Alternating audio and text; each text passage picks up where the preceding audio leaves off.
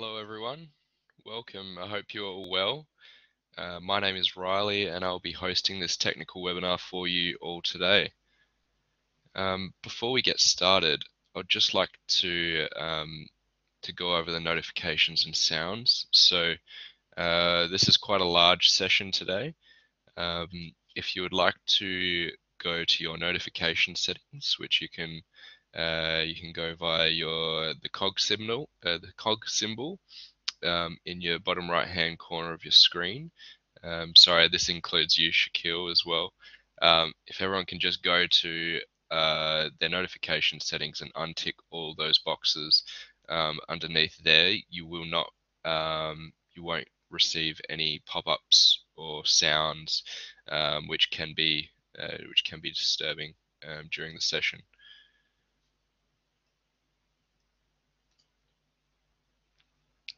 Okay, so today's topic is hydrogen production, storage and application for a sustainable future.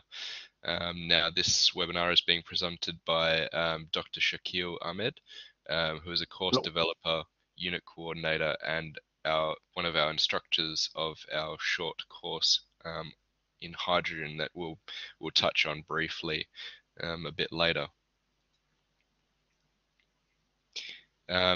And just some frequently asked questions. So just to be clear, so everyone registered for this webinar, including those who are in the session at the moment, will receive a copy of the PDF slides, the slides that we're presenting today, and a link to the video recording, which we also upload to our YouTube channel within one business day. I'll send the email tomorrow, so likely within one business day. And just check your junk email folder as well in case it goes in there. We also provide a free digital certificate of attendance, but you must fill out a form at the end of this session if you would like to receive one. So there's a QR code and a link that we'll provide, and that takes you to a short form which you need to fill out if you'd like to receive one of those. And then we will also send you that within 1 or 2 business days via email. Okay, so just briefly about EIT, if you're not already familiar with us. So we are an engineering specialist education provider. We're one of the only institutes in the world that specializes in engineering. We offer short courses that we call professional certificates. We have diplomas and advanced diplomas in the vocational sector. We also have undergraduate and graduate certificates, bachelor's and master's degrees, and a Doctor of Engineering in higher education. We have industry-oriented programs, so all of our courses are regularly updated to stay relevant with rapidly changing technology and industry developments. Our vocational programs and higher education degrees are registered and accredited by the Australian government. However, we do have courses such as advanced diplomas, bachelor's, masters, that also are recognised internationally under one of the 3 international engineering accords, so the Sydney, the Dublin and the Washington Accord. We have industry experienced lecturers, so we employ lecturers from all around the world to deliver our teaching, and they have industry experience. We don't only employ lecturers with academia, we have lecturers from all around the world with real industry experience that they can apply to their teaching. And we also have a unique delivery model, so that includes the use of these webinars, these live and interactive webinars. The webinar you're in today is, we've got nearly 300 people in this session so far. So if you're a student at EIT, we have much smaller class sizes, so they're more interactive. We promote we like our students to interact with their lecturer and their peers. We have dedicated learning support for our students from when they start one of our courses to when they graduate. and also state-of-the-art technologies such as our hands-on workshops, remote laboratories, and simulation software. Okay, now I'll hand over to our presenter for this technical webinar today, Dr. Shakil Ahmed. I'll now hand over to you. Thank you very much. Thank you very much, Riley. Good afternoon, everyone. I'm Dr. Shakil. Currently, I'm working as a course developer, unit coordinator at the Engineering Institute of Technology, as well as I'm working as a senior research fellow at Curtin University. I've been doing a lot of research through the EIT as well as Curtin University. So please take your time to go through my biodata. I don't want to spend time here. Rather, I would like to focus more on the topics, that is our hydrogen production, storage, and application for a sustainable future. So let's go directly into the topics.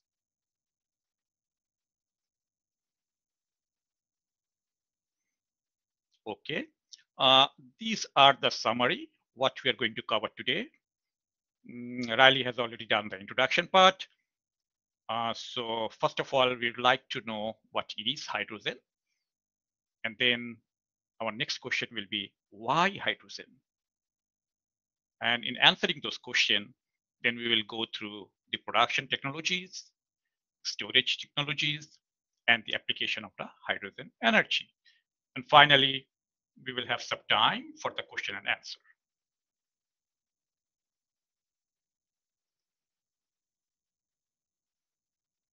Okay, so what is the hydrogen actually? If we know that the hydrogen is the first element of the periodic table, so which means it is the lightest element, which also means that it has got very low viscosity, very low density. It has the atomic structure.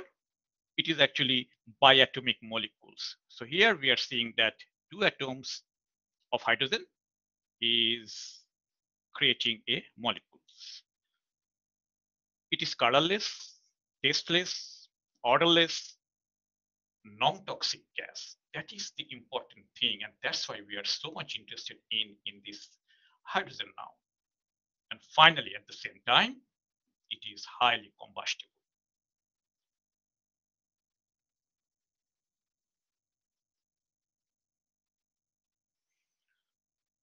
Okay, let's go and have a look at some chemical and thermal properties of hydrogen. If you look at the thermal conductivity, it is 0.1805 watt per meter degree Kelvin. The important thing that we should focus on or notice is the boiling point and melting point. The boiling point is 20.4 degree Kelvin, which means if you are thinking about the centigrade scale, minus to 50 degrees centigrade, which is really low, really low. And that's the reason normally we get the hydrogen in the nature at atmospheric pressure and temperature in the gaseous form. Now, definitely the melting point is further lower, which is minus 258 degrees centigrade. If we look at the latent heat of vaporization and latent heat of fusion, we can see that it has got significant value, which is 447 kilojoule per kg and 58 kilojoule per kg. This is definitely flammable gas.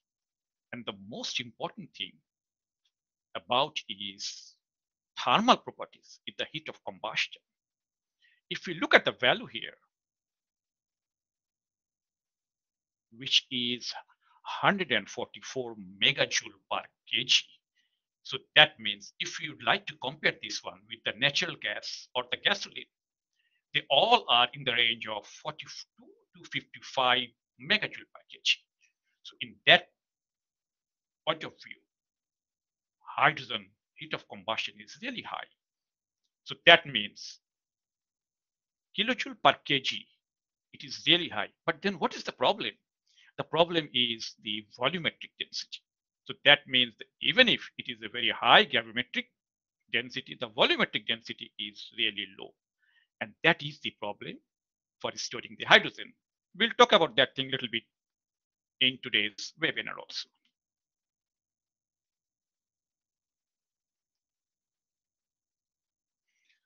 Now, the next question is, why hydrogen? Why we are focusing on hydrogen so much nowadays?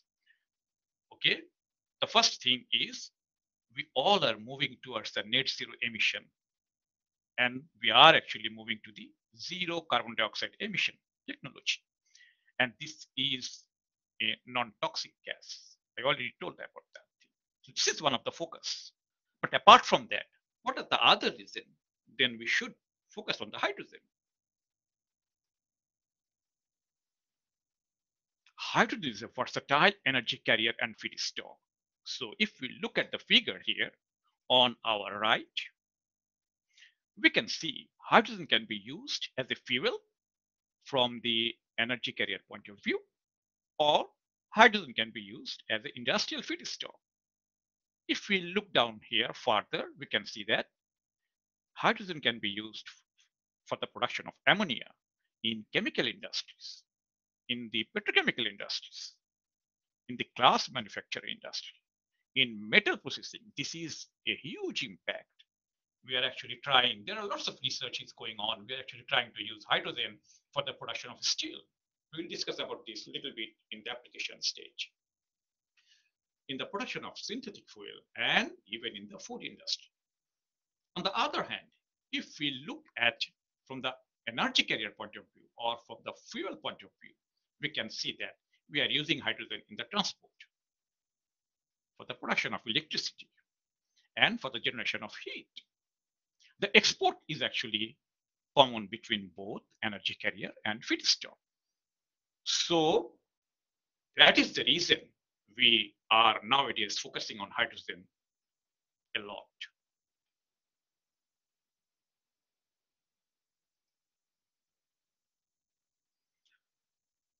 So to develop this value chain, what we should do then? We will have to focus in three areas. The first one is the production technologies. How we can develop a very good production technology for the hydrogen. As soon as we produce the hydrogen, the next question is where we should store or how it will be transported. So we definitely have to develop technology in the storage and transport area. And finally, the utilization. So we have been using hydrogen as an industrial feedstock in a lot of chemical industries. So definitely we increase our technology so that we can focus on more on utilization of hydrogen. If we look at this figure here, that is actually explain the whole story. So from the production, we will learn about this thing a little bit more here. We can get in two ways. The first one is actually thermochemical path that includes the fossil fuel.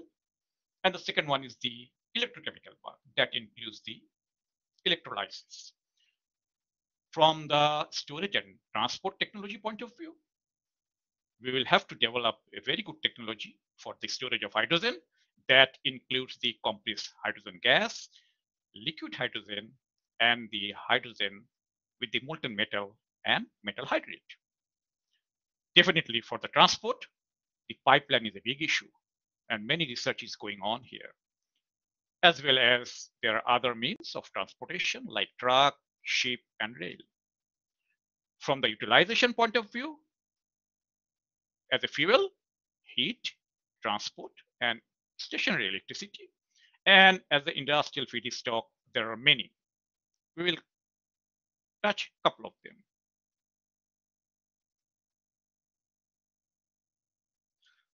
So before I go to the production technology of the hydrogen, I would like to talk about a little bit about the color of hydrogen. Now we have been talking about a lot about the color of the hydrogen, gray hydrogen, blue hydrogen, green hydrogen. But what does they really mean actually? Let's have a look quick.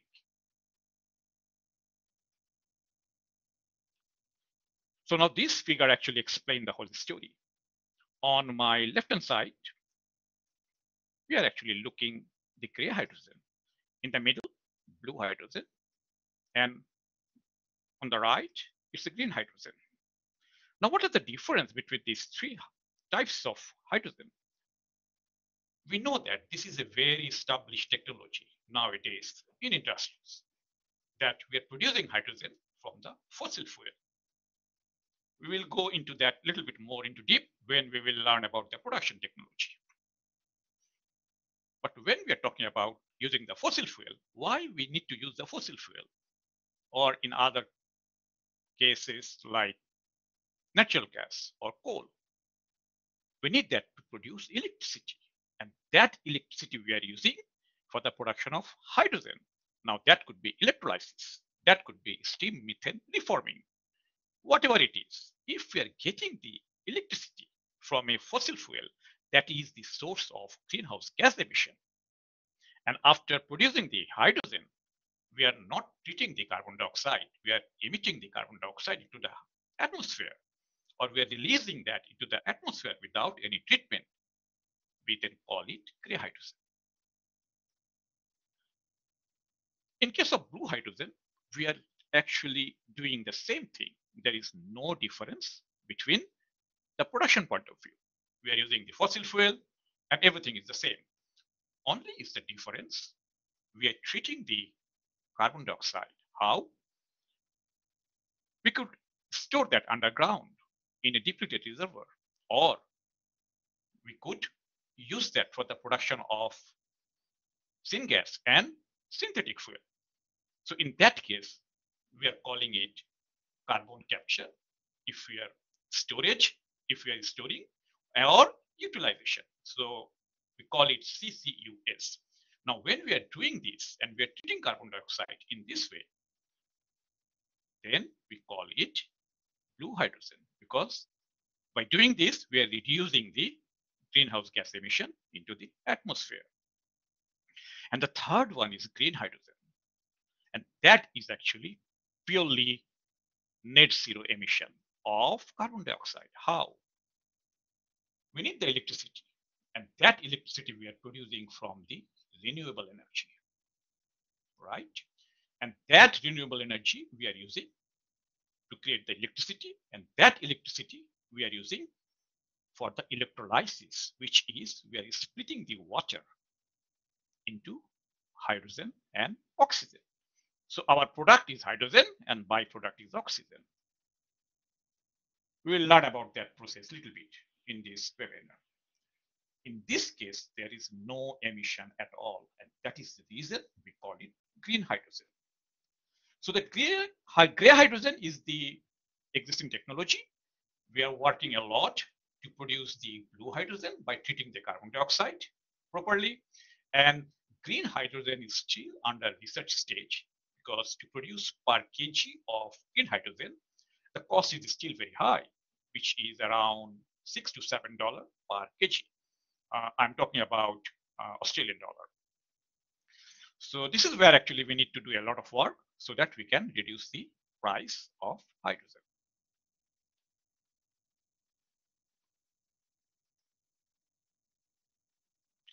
Now, we would like to focus on more, a little bit on hydrogen production technologies.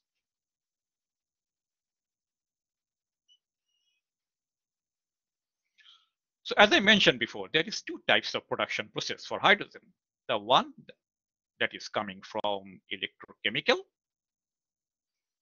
that involves the use of an electric current. We already have talked about that. And that actually dissociates water into hydrogen and oxygen. Now, this pathway required the use of low or zero emission electricity. When we are talking about low, that means blue hydrogen. When we are talking about zero, that means green hydrogen, to produce clean hydrogen. And the second one, that is our existing technology, where we are producing hydrogen using the fossil fuel as a feedstock. Now, this process must be paired with the carbon capture, utilization, and storage to produce the clean hydrogen, unless it is a biomass feedstock is used. That is the difference. Over there, we are not producing any carbon dioxide.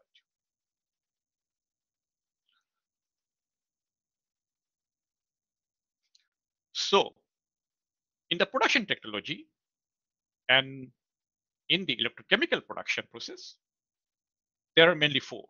The first one is alkaline electrolysis. Now, this classification is based on the electrolyte use in the electrochemical production process.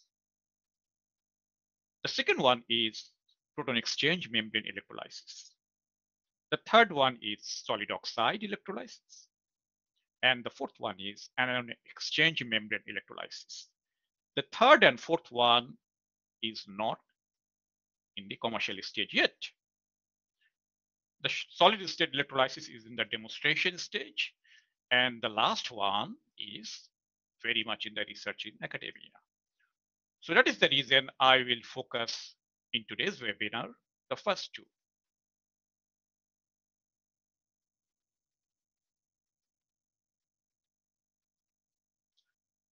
Now, in the alkaline electrolysis, as I mentioned, that this name actually came from the electrolyte used for the electrolysis process. So we are using the potassium hydroxide, 20 to 40% weight percentage solution. It's a liquid form. This is the schematic diagram of the alkaline electrolysis process. There's two electrodes known as cathode and anode, and they are actually separated by a diaphragm. Hydroxyl ion pass through the diaphragm, forming hydrogen at the cathode. So the hydrogen is coming out from this side, and oxygen and water is coming out from the anode. Now in the cathode, we normally use nickel or nickel molybdenum. And for the anode, we use nickel or nickel cobalt.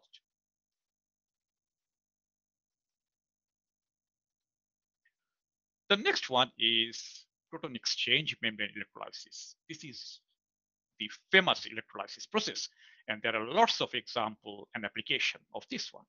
We will go through that one when we will go through the application. So this is the schematic diagram of this proton exchange membrane electrolysis. Again, from the name, we can see that there is a membrane in the middle, which is actually very thin membrane. The right-hand side is the anode. The left-hand side is the cathode. So the water is coming into the anode, and it actually breaks into oxygen, proton, and electron. Oxygen actually coming out through the anode side. Now the proton passes through the membrane and go to the cathode side. On the other hand, the electron actually flow through the external circuit and go to the cathode side. And then over there, the proton and electron are combined together at the cathode to produce the hydrogen. And that hydrogen is coming out from the cathode.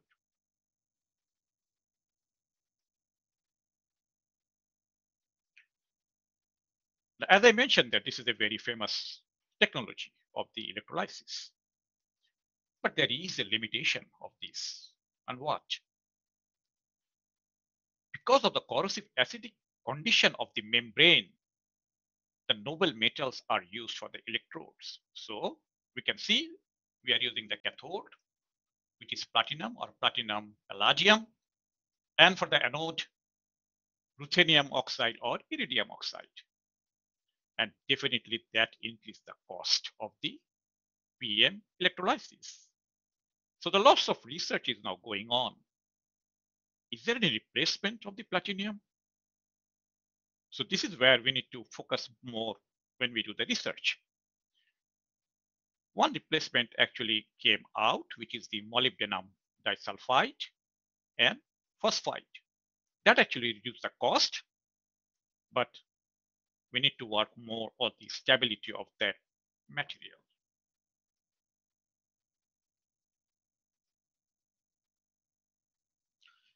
After the electrochemical process, now we are focusing a little bit more on thermochemical production process.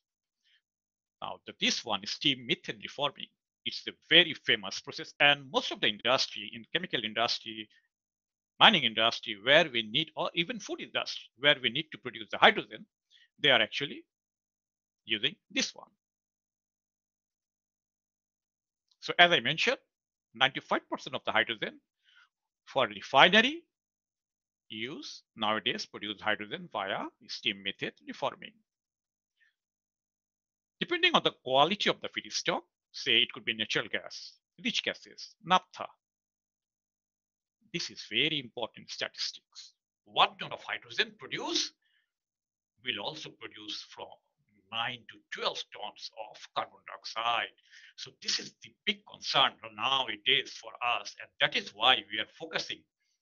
Is there any way we can reduce the use of fossil fuel and do some other means for producing hydrogen?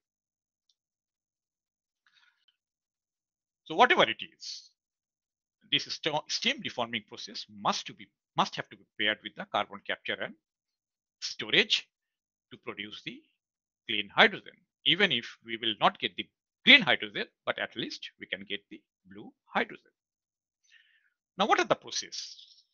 This steam reforming process actually consists of 4 individual processes. The first one is the clean the feedstock. So that means, especially in the sulfur, in the methane, we need to clean that before the feedstock go into the reaction with steam. The second step is the steam methane reforming reaction, which convert the feedstock, which is methane, into hydrogen and carbon monoxide. And that temperature happens at a very high temperature, that is around 1000 degrees centigrade, and moderate high pressure, which is 7 to 10 bar. So this is the second step. And this is known as syngas, which is the combination of hydrogen and carbon monoxide. Our next stage is water ship reaction. We know it is known as water ship reaction. And what is that? That is actually the carbon monoxide react more with the steam and produce carbon dioxide and more hydrogen. And finally, the last step, that is we still have got hydrogen and carbon dioxide all together. So definitely we need to separate the carbon dioxide from hydrogen. And that we do by using pressure swing absorption process. This is a very famous process. And when we do the pressure swing absorption process, the hydrogen is clean and carbon dioxide is separated. And definitely we need to treat the carbon dioxide in the appropriate manner. So that means we could store that in the underground. That is again a big area of research. If we store that in the underground, is that safe? How long we can do that? So I'm not going into that topics today. But when we are getting the hydrogen, we can use that for production of electricity or any other application.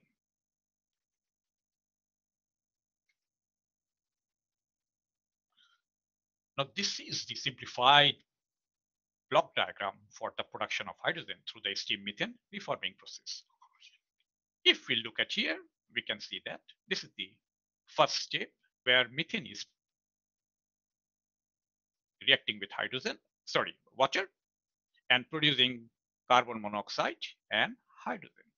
And this is an endothermic process, which means we need to input heat into the system. And that is what we are doing here by using the fuel gas. And when we are using the fuel to heat that process, definitely we are producing some carbon dioxide. Now, the second step is, we mentioned water gas ship reaction, which is the syngas, which is carbon monoxide and hydrogen. And from there, carbon monoxide react with hydrogen, water again, to produce carbon dioxide and hydrogen. And finally, the pressure swing absorption purification process.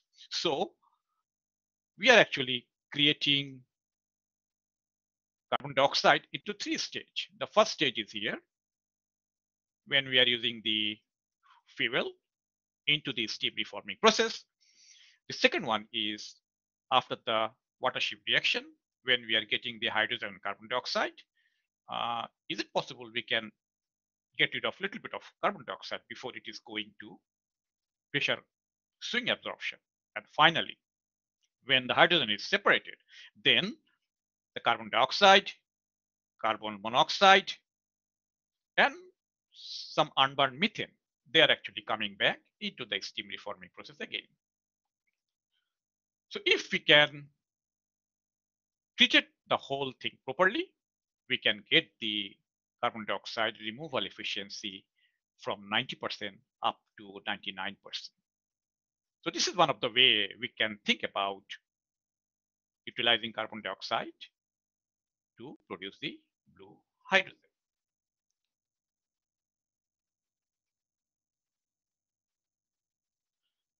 Next, I'm going to discuss a little bit of storage technology for the hydrogen. Again, because of the time limitation, I will not cover all of these. However, I will try to give you some important information that will be really helpful. And definitely, as Ali mentioned, we do have our short course. You can enroll and we will teach there in details. So what are the form of storage of hydrogen? There is actually 4 forms. The first one is gaseous hydrogen, definitely in the compressed form. The second one is liquid hydrogen. The third one is hydrogen with the molten metal. And the fourth one is as a metal hydrate. But why we are doing this thing? Why we cannot store hydrogen at atmospheric pressure and ambient temperature? We will have to go back and we will have to remember that because of chemical and thermal property. Hydrogen is the lightest molecule. It has got very low density. For example, 1 kilogram of hydrogen can occupy 11 meter cube of hydrogen in room temperature and pressure. So that means in terms of volume, if we just would like to store 1 kg of hydrogen, we need a huge volume. And again, if we remember that, hydrogen has a very highest energy per mass, which is 144 megajoule per kg. But in terms of volumetric efficiency, it is really low because of the low density. And that is the reason we need to compress hydrogen to store it. And definitely when the question is compression or any type of energy input, then that will increase the cost of storage.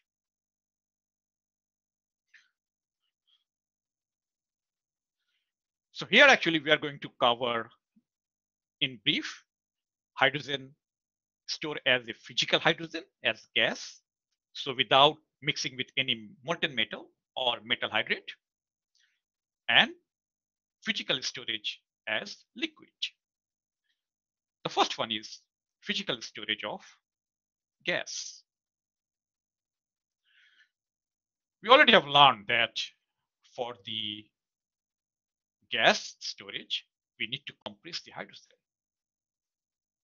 And this is really a very high pressure. So the storage vessels that is actually the hydrogen will be there has to be very high pressure storage vessel so that it can sustain a very high pressure. Now, depending on the application for the gaseous storage of hydrogen, we do have 4 types of vessel. The first one is type 1, which is actually made of metal, normally steel, and definitely this is the heaviest. The second one is also made of aluminum, and it has a metal liner hoop wrapped, right? And that is normally with carbon fiber. Again, this is heavy. So these two types, type 1 and type 2, they are normally used for stationary use. They are not suitable for the vehicle application. And they can sustain up to 300 bar pressure. Type 3 and type 4, they are really good example for using in the vehicle. The type 3 is actually, again, the tank is made of aluminum, but it has got a carbon fiber wrapping. And in this case, it is double wrapping. The one is axial and the other is hoop. And that definitely increase the pressure. So in this case, we can go up to 700 bar. And finally, the type number 4 is made of composite material, which is carbon fiber, and wrapped with a polymer liner. This is definitely the lightest. And 3 and 4 types normally we are using in the vehicle, especially if you're talking about the vehicle that is coming from the BMW, that they are actually using type 4. Apart from that, there is a limitation of type 1 and 2. And what is that?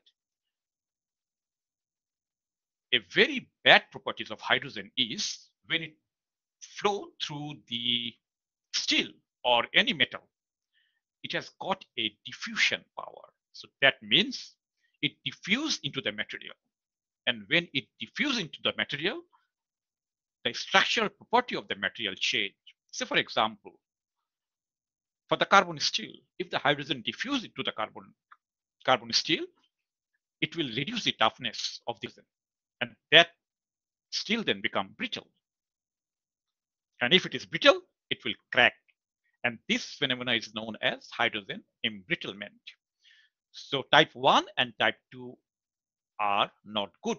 And there is a chance that hydrogen could leak and diffuse into the carbon steel. On the other hand, type 3 and 4 is resistance to permeation.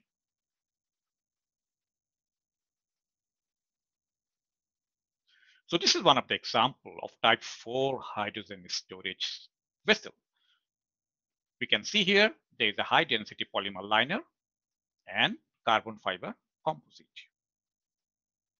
And this can actually sustain for sure 700 bar.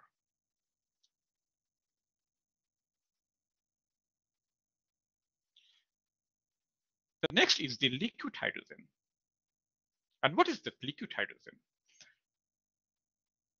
We are struggling with compressing the hydrogen, and even if it is a gas form, the density in terms of weight is not very good.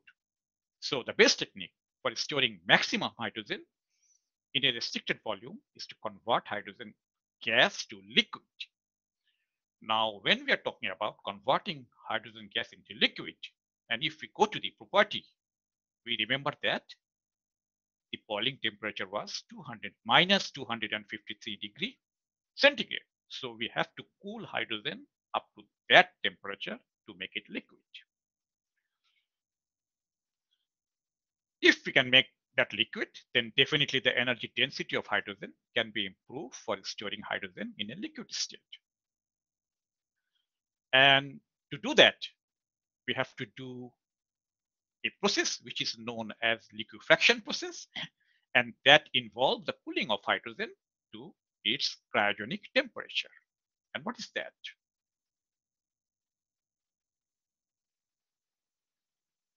As I mentioned before, the liquefaction is done by cooling gaseous hydrogen below minus 250 degree centigrade. And then we can store that in a large insulated tank. The insulated tank is a very important concept because it is very hard to maintain minus 250 degrees centigrade in a tank. It doesn't matter how insulated it is, there will be always heat transfer and evaporation of hydrogen gas. But another thing is important, that this liquefaction process is actually consume 30% of the energy of the hydrogen. And that's actually make it really expensive. So this is the one problem. And the second problem is the evaporation of hydrogen. This phenomena is known as boil off. So the boil off of liquefied hydrogen, especially when it is in a small tank with a large surface to volume ratio, that is another important concept. If the surface to volume ratio is really large, then boil off phenomena happen. So what should we do then? I mean, like if there is any boil off phenomena. But before that, let's look at some practical application and example. The super insulated pressure vessel at minus 253 degrees centigrade are needed to store liquid hydrogen. We learned that. But the advantage is here, the pressure is not that high. So we don't need to go that high pressure. So within a 5 bar, we can manage that. And even at 252.87 degrees centigrade minus an atmospheric pressure, liquid hydrogen has a density of 71 kg per meter cube. So this is one of the advantage. If we can make that hydrogen liquid, we can store that with relatively low pressure. And at that pressure, 5 kg of hydrogen can be stored in a 75 liter of tank. As I mentioned before, that boil off is a problem. And how do we take care of that thing? Because of the boiling off, the hydrogen gas will accumulate it on the top of the tank and increase the pressure inside the tank. So that means gaseous hydrogen must be vented from the liquid tank and either release or recompress it again by a boil off compressor to be stored as a gaseous hydrogen. It is also possible to combine the liquid hydrogen with the metal hydride, but that is the scope of our webinar today. So in that case, we actually normally use iron, titanium to minimize the hydrogen losses due to boil off. Now let's go for the application of the hydrogen energy. As I mentioned before, hydrogen can be used as a fuel. So that means as an energy carrier as well as an industrial feedstock. So the first two example here, that is the power generation and storage and fuel cell electric vehicle. These are actually example of hydrogen as an energy carrier or fuel. The chemical industry, we will learn a lot about this today. I will give you the example, but I will not go into details because of time limitation. And then the liquefaction and export. Here, hydrogen can be used both as fuel or industrial feedstock. This is the diagram where we can see that we are producing hydrogen. Either it's coming from the blue hydrogen or green hydrogen, and then transportation and storage and utilization. Now let's go a quick application. The first one is the power generation and storage. And here we are actually using the fuel cell. What is the fuel cell? The fuel cell is actually an electrochemical cell that combines hydrogen and oxygen to generate an electric current, and the byproduct is water. So that means this is exactly the reverse of electrolysis process. And we use the electric current or electricity from the fuel cell.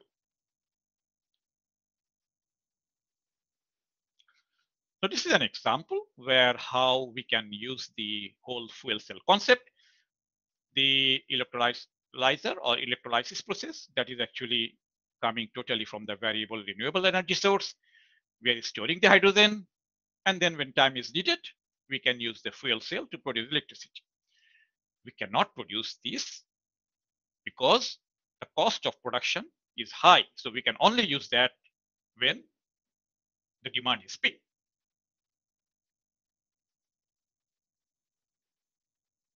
Okay, this is very famous, hydrogen fuel transport, right? The concept is same. It has the electric drive and then powered by a proton exchange membrane fuel cell stack and hydrogen storage tank. And definitely that has to be pressurized by 700 bar. So there is a comparison here between the hydrogen fuel transport or hydrogen fuel car and the electric car. We have got some advantage for the hydrogen fuel car because it can travel longer distance, which is 400 to 600 kilometer without refueling. And the refueling time is really short, so less than 5 minutes, very much same as the gasoline. So for example, a 6 kg tank now can be used to travel between 500 to 800 kilometer. It is better if actually we are using hydrogen fuel car in the truck and buses,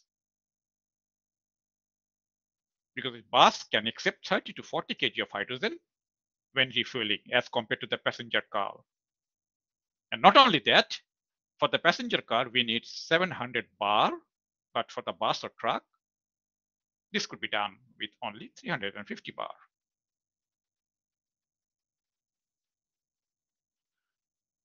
Okay, now let's talk about some application of hydrogen in the industrial feedstock, right? The first one is petrochemical. In the petrochemical industry, there is two very common terms. The one is hydrotreating and the one is hydrocracking. So in the hydrotreating, hydrogen is actually used to remove sulfur, nitrogen, and other contaminant from the petrochemicals to create a cleaner fuel. What about hydrocracking? In the hydrocracking process, we actually crack the long chain heavy hydrocarbon like crude oil into unsaturated light hydrocarbon. And this hydrocarbon then saturated by adding hydrogen gas to create more valuable product like jet fuel, diesel, kerosene. Hydrogen is also used in the treatment for biofuel, but this is not a developed industry. This is developing. Okay. In the production of synthetic fuel, we already have learned how to produce syngas. And synthetic fuel can be derived from syngas. So the one option is to produce that using the steam methane reforming. And the other option is to produce that using power to liquid. And what is that? That is simple, the reverse water gas shift reaction. So that means hydrogen and carbon dioxide is reacting in the other way, not the water shift reaction, to produce the syngas. And this is one of the very important example that could be, because in this way, we can treat the carbon dioxide and we can produce the syngas and synthetic oil. So that means we are reducing the emission in the atmosphere.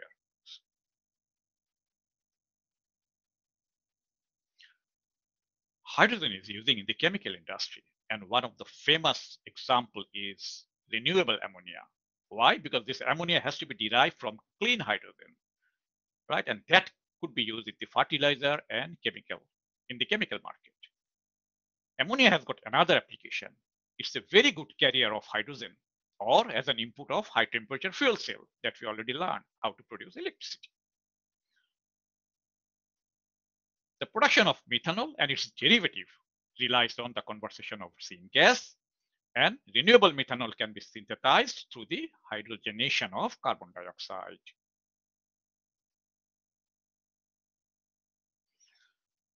In the production of olefin, hydrogen could be used. How? Right now, we are using standard steam cracking process. So the production of olefin could happen through the hydrogenation of carbon dioxide in the presence of specific catalyst. In the food industry, hydrogen is used to harden oil to produce margarine and other semi-solid fats, like the shortening, which is used in baking.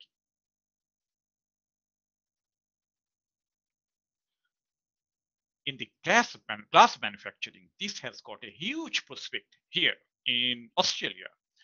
And hydrogen plays an important role in the glass manufacturing process. How? It actually combines with nitrogen and create a neutral atmosphere. that actually prevent the oxidation of, and then help minimize flaws the glass.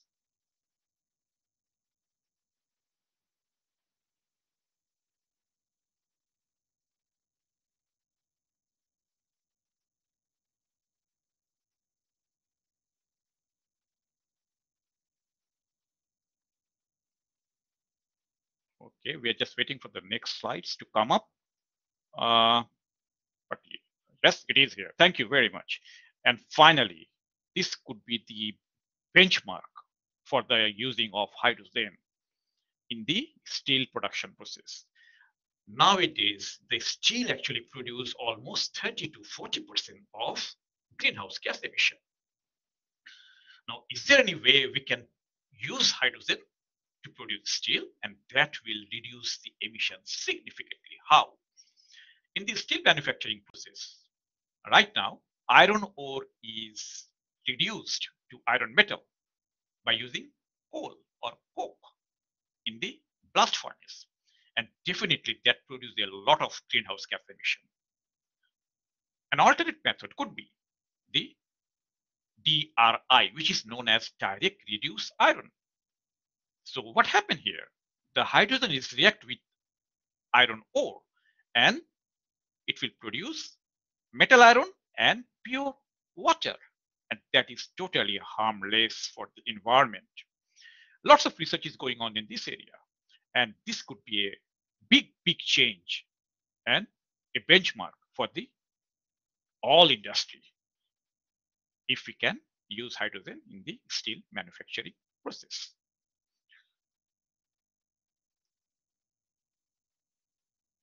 Okay, that was my presentation today.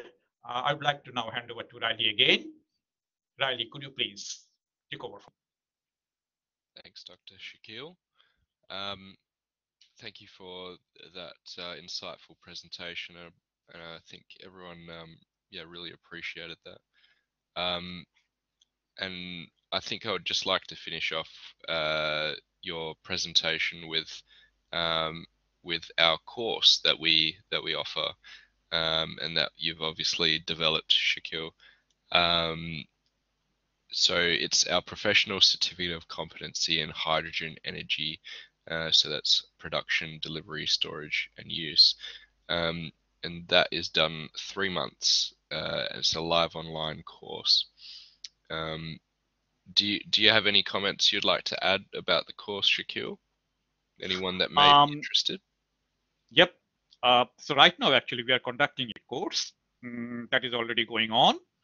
That actually cover details of what we actually showed today in the webinar. So one example is all the production process, not only the two that I showed here. And then in the utilization, in detailed fuel cell, the vehicle system, and then there are lots of things. I mean, like especially the thing that actually I couldn't cover here, that is the safety. So all the standard codes and safety while we are actually working in an industry. So that is a big part in the certificate course also. So yeah, I would like to invite all of you to attend this certificate course.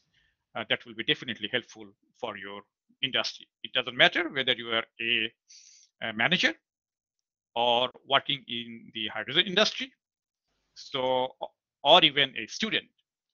So definitely that will be a very good course for all of you. Thank you. Back to Riley. Thanks, Shakil. And I would just like to add the next intake for this course is the 19th of September, so next month. If anyone would like to join that course, yeah, please go to the course on our website. Have a look. You can contact us and speak to one of our course advisors about the course if you'd like more information. And I'll post the link to the course in the chat box as well if anyone would like to have a look. So the next intake is the 19th of September. Moving on. So and we've got a webinar next week.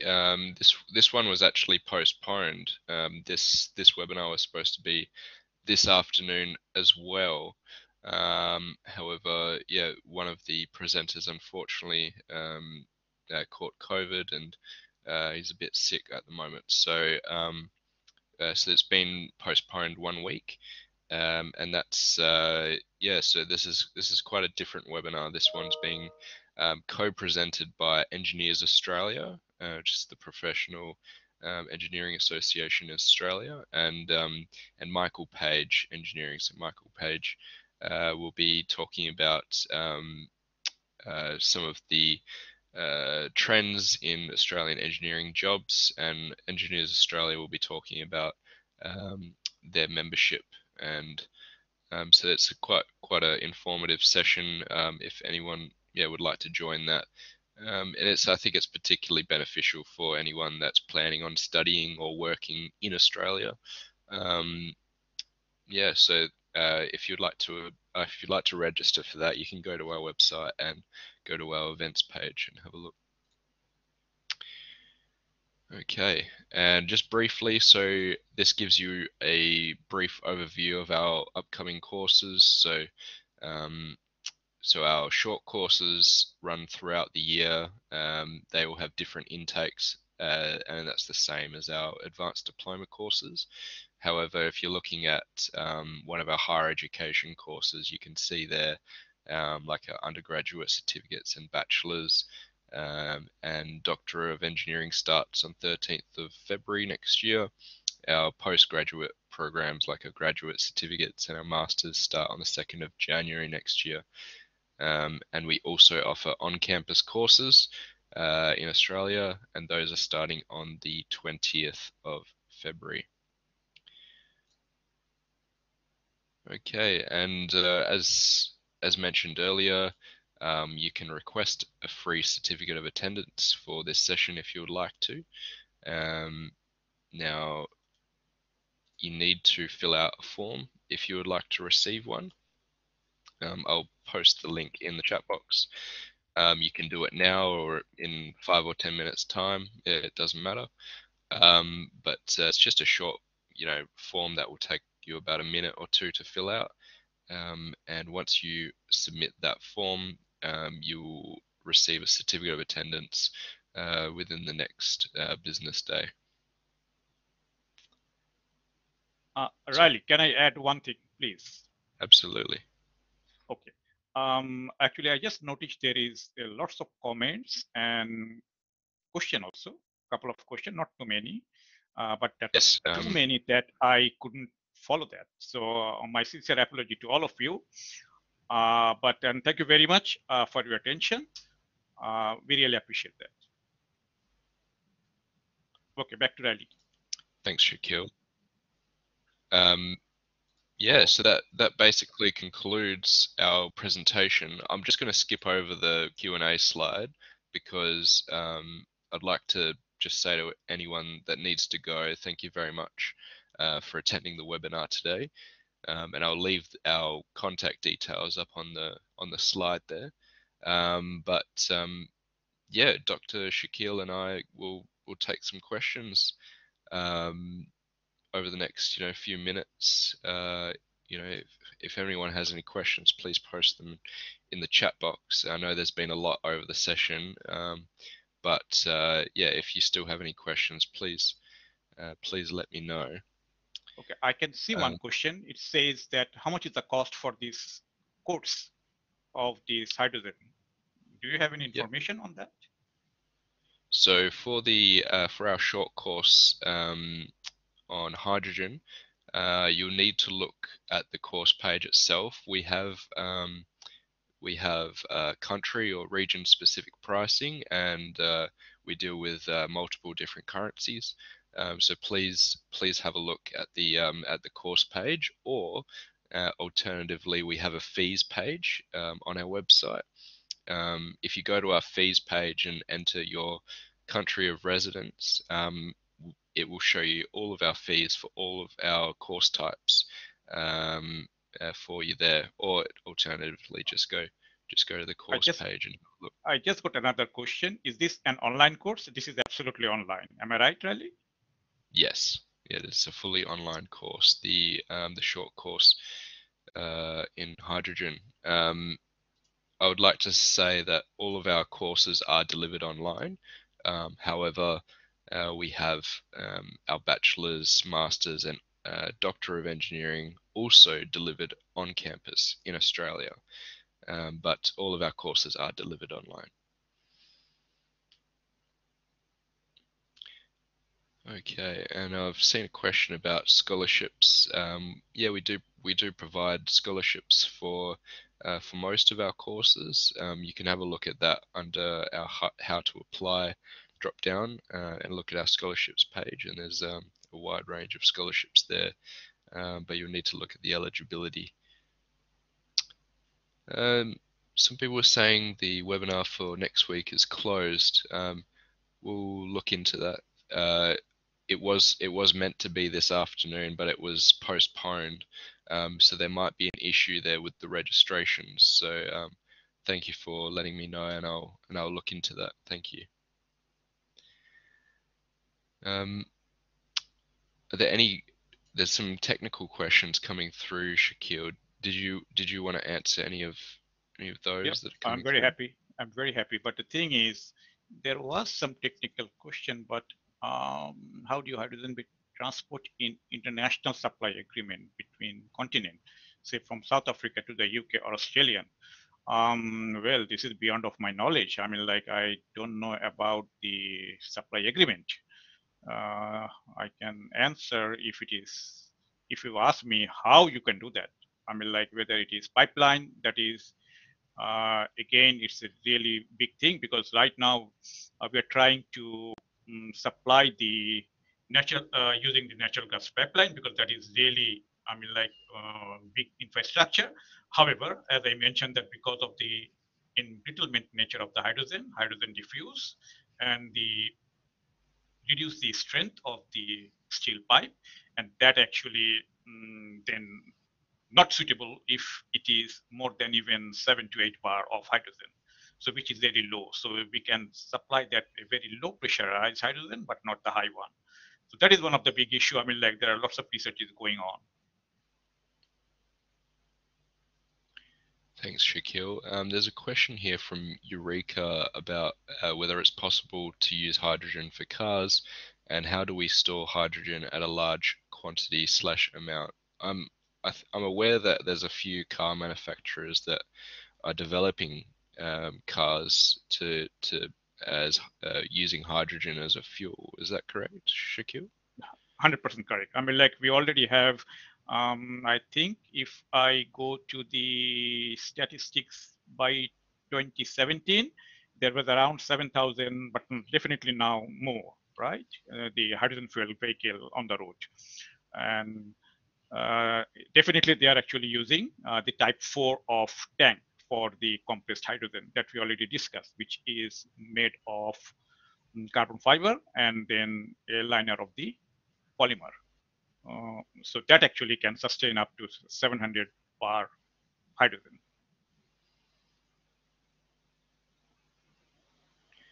Thanks, Shaquille. Just going through the messages here. Thanks for Okay, all the comments, everyone. I've got another question. Have you done any structural analysis of pipeline for transporting liquid hydrogen? That's a very good question. No, I haven't done any.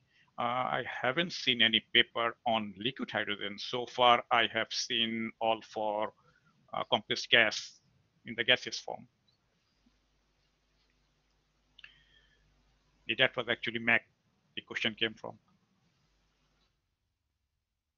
I'll just post the Okay, link for the certificate of uh, attendance in the chat if anyone missed it earlier. okay. Another question from Oscar: which international standard regulates the storage and transport of hydrogen? Now, really, this is, I mean, like, a very big topics in our course. I mean, like, I will really appreciate if you just please join in our course. I mean, like, we have got details information for that. Okay, There was a Riley. question. There was a question Yes. earlier. Someone asked about the requirements to join the course. So for our short courses, if you're referring to the short course on hydrogen that we briefly talked about before, um, there is no sort of formal entry requirements. Um, so for our short courses, yeah, there's really no entry requirements. It's not as formal of an application process as for yeah, compared to our other courses. Like if you were applying for a advanced diploma or a higher education degree with us, the process to enroll in one of our professional certificates, our short courses, is quite easy, and there are no formal requirements to join the course. There was a question from Andrea a little bit earlier, Shaquille. Mm-hmm. They asked, "What is your opinion on biological production methods such as dark fermentation and photo fermentation?" Mm, could you repeat that again? That what is dark fermentation, say, and photosynthetic process? Yeah, the question was on biological production methods such as dark fermentation and photo fermentation. So, what do the Andrea or would like to know about that? What is Uh, the process they they and how they just they put just they just asked how it, what your opinion is on those methods. oh, okay, okay. So in that case, no, I haven't explored my research in that area yet. So mm, That's all right. no, I should rather not to answer this question. That's okay. Sam, you've asked for my email address. You can reach me at the email address on the screen, but I'll put it in the chat box as well. So it's webinars@eit.edu.au. If anyone would like to reach myself, please send me an email. And if anyone has any burning questions, especially for Shaquille, I'm sure he would be happy to answer um, any questions that might come through. But please feel free to email me. Um, I'll just post the certificate of attendance again. Sorry, I know there's a lot of questions here. I'm just going through them all. There's a question on can we use hydrogen on voltage applications of more than 1,000 volts? What is the cycle life of the cells? That's a good question, actually. I don't think we have got that technology yet to use more than 1000 volt. No worries. Okay. Just posting the link for the certificate of attendance again. Um,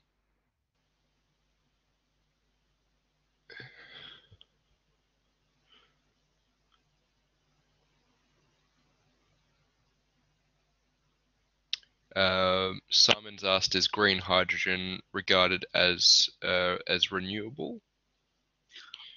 Yes, definitely. That is a good question, actually. The green hydrogen is definitely renewable energy. I mean, like if we getting the electricity from a renewable source, say solar or wind. Now, the question is, where is your boundary, system boundary, right? Now, if you are talking about, okay, well, to produce the solar cell, we are again producing greenhouse gas emissions. So then how come it is renewable? Uh, the answer of this question is totally depends what is the boundary of your life cycle analysis. If your life cycle analysis boundary is starting from the solar cell and finishing up to the production of electricity, then definitely renewable. But if you're talking about no, we will go up to the raw material, and that actually we will include the production of the solar panel that we're using to produce electricity, then definitely we are producing some greenhouse gas emission. So So far, No I worries. mean, like when we're talking about the green hydrogen, then that means our system boundary is starting from renewable source for production of electricity, and then you are using that electricity for the production of hydrogen again. Thanks, Shaquille. Emmanuel, it would be best to go to our website and have a look at the course page or our fees page to give you an accurate um, fees for our courses. As I said before, we deal with a lot of different countries and currencies, so it would be best to have a look and yeah, and please contact one of our course advisors if you have any questions. I got another question. There are actually plenty of questions, Rally. The one actually I'm picking here again from Richard. Will this make the reassurance of gas turbine to be fueled by hydrogen? The research is going on. We are actually using the blended fuel. So natural gas blended with hydrogen, and we are trying to develop our burner so that we can use that in the gas turbine, as well as, I mean, like the production of steam so that we can use that in the steam power plant also. So there is another research where we are looking at the burning of blended hydrogen. Thanks, Shaquille. There's there's a question about safety features in pipelines and storage tanks Oh, of okay, that's a for good hydrogen. question. Yep, there is lots of safety feature, and I actually could not address that because of the time limitation, but that is really a very big topic in our course. So my apology for that. But if you'd like to join in our course, definitely you will get a lot. I can assure you.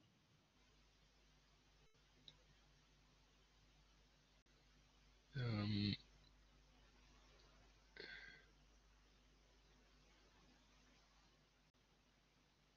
there's a question: how efficient is green hydrogen in terms of energy production? If 30% of the energy can be used up for condensing it, and some energy will be lost in the process too. Okay, okay, that's a good question again.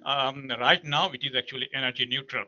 So that means for the production of hydrogen, the energy we are using and the energy we are getting from burning the fuel almost same. So we call it energy neutral. That is one of the disadvantage of production of hydrogen through this process.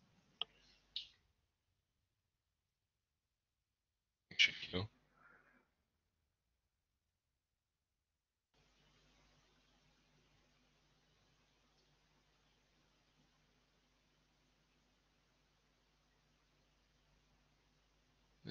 There's just one question that's just come through. What's the difference between domestic and hydrogen used in aviation industry?